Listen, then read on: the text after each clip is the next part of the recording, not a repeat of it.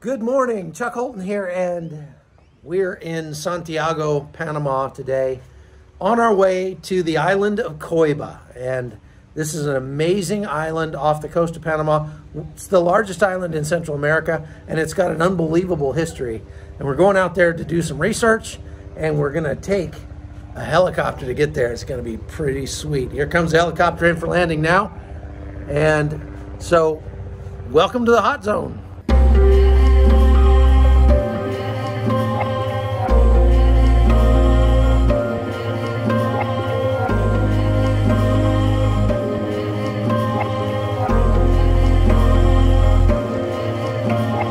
This is the island of Coiba. Back in the 1980s, it was a penal colony, and during the invasion, this was the last mission that the Ranger Regiment accomplished for the whole invasion.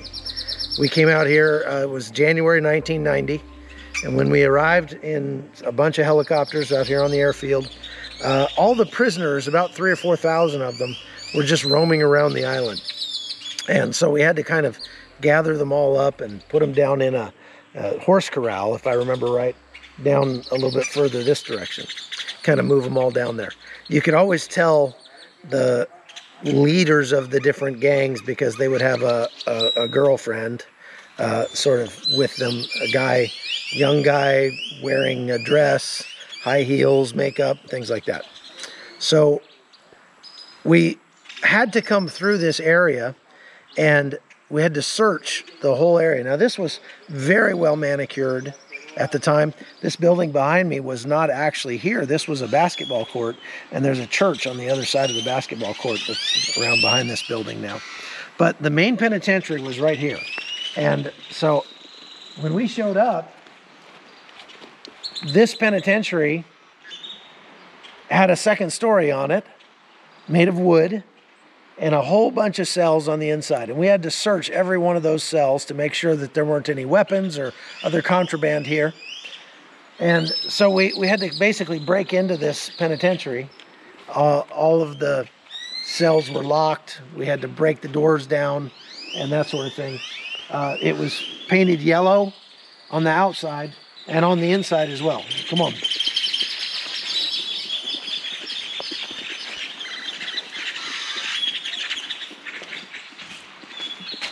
Now, if there's one thing I remember about the penitentiary, it's the smell.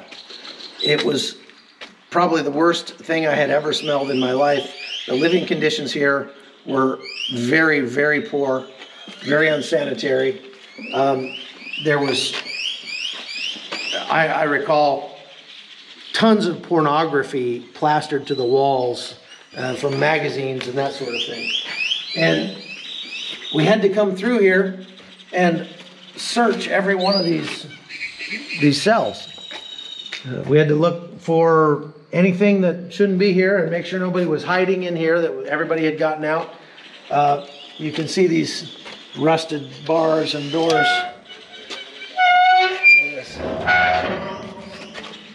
That's just that sound brings back memories. Hasn't changed a lot. So we came through here and opened up every one of these cells. Some of them just had a padlock holding the door closed. Some of them were already open, but we had to go through both upstairs and downstairs. So remember, there was a second floor here that's now completely gone. The wooden second floor didn't survive very well, apparently. So come on, I'll show you one other thing.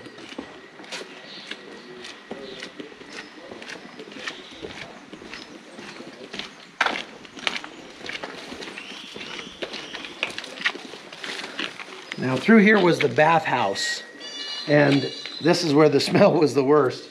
It was like an open sewer in here. And now the wall has collapsed, and you can see the ocean there, but at the time there was a wall there. I remember it being very drippy and just gross in here.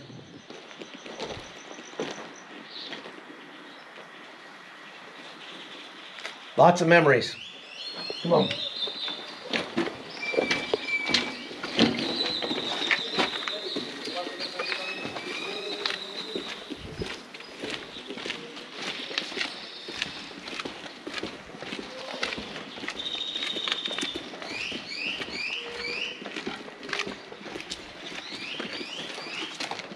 Now, most of the guards that were here for the penitentiary were already gone. They had already escaped the island, but there were about 7 or 8 left, I think, maybe a few more than that.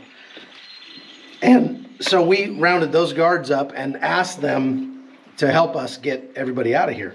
And there was still a man in this cell right here. They told us he was in solitary confinement because he had killed another prisoner. I recall that the door on this cell was a solid metal door, kind of like the one that you see back behind me there. It was solid metal, had a little hole at the bottom to feed him through. The window in this cell had been boarded up or something, so he couldn't see the sun. There was no light in this room at all, and no plumbing. There was no toilet or anything, no bed, no furniture, and just a concrete box that this guy lived in. They said he had been in there for 7 months. And so he had gone crazy. He was, looked all ragged. His hair was long and big beard, but he was nuts. He was out of his mind. And he was living in about 6 or 7 inches of his own filth in here. So we had to somehow convince him to stick his hands through the hole, just like this.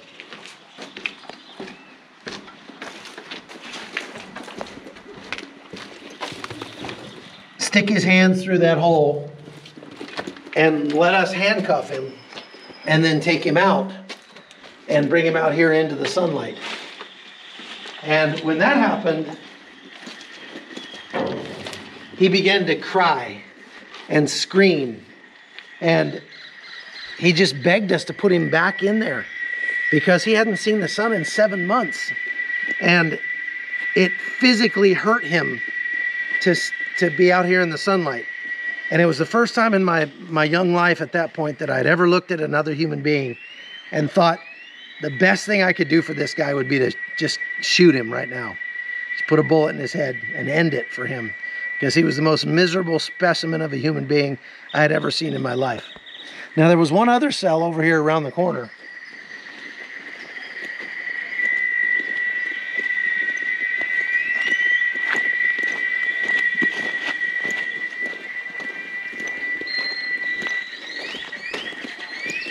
It was right in here, if I remember right. And they had about 10 or 12 people stuffed into this room over here on the right, inside this doorway.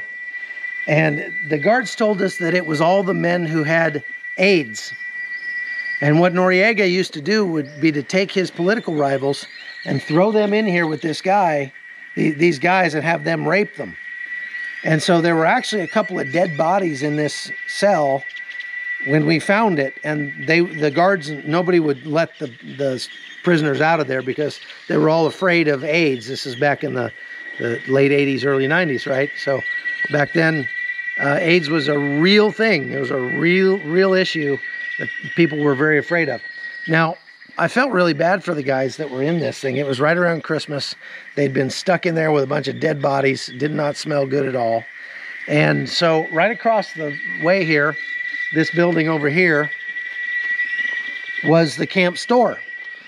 And the guy that had been taking all the mail that had been sent to the prisoners and keeping it up here, all the packages and Christmas packages and stuff like that.